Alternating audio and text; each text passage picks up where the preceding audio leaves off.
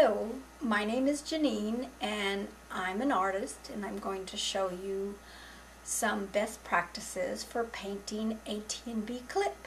They go on bathing suit wraps and they go on t-shirts. First thing we do when we hand paint them is we have to put a surface coat on them to make sure that the paint adheres to the metal. And once that coat is dry, then we can paint.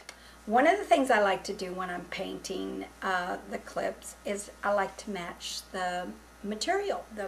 This is a material that we picked for one of the sarong, the beach sarongs. So I try to pick my colors on my palette that are going to match. So I put a little red, I put a little yellow, and now I'm going to put a little blue.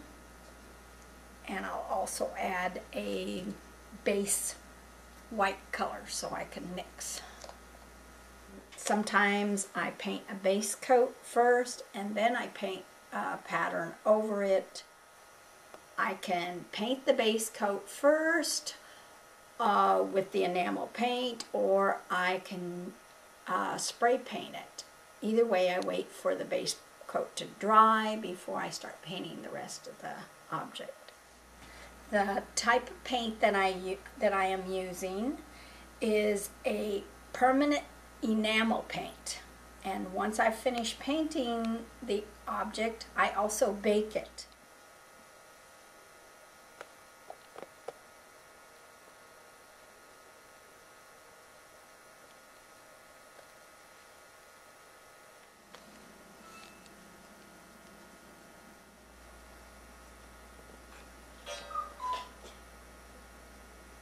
Sometimes when I finish painting, I also like to put jewels or rhinestones. I put that on with a clear metal glue, and when that's done and set for, say, an hour, then I will paint it with a high gloss finish.